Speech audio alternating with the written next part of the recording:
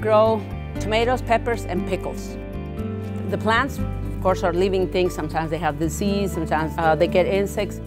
Last year, Martha had some significant losses because of sun scald damage. So it was cooking the product, it had no shelf life. Last year he came when we were dumping a full trailer like that product. It was 1,400 boxes.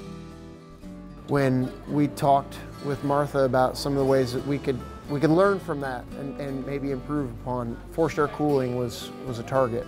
This was really a classic extension problem in that there's a grower out here that's got a problem. They go to their county extension office. The county extension office contacts me as a specialist.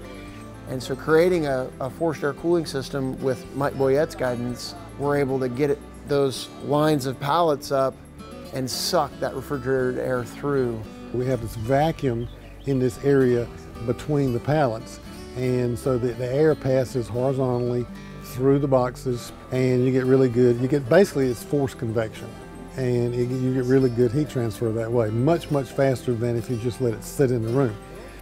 This is what extension is all about. This is what the land grant universities is all about, and it's a great thing to be part of.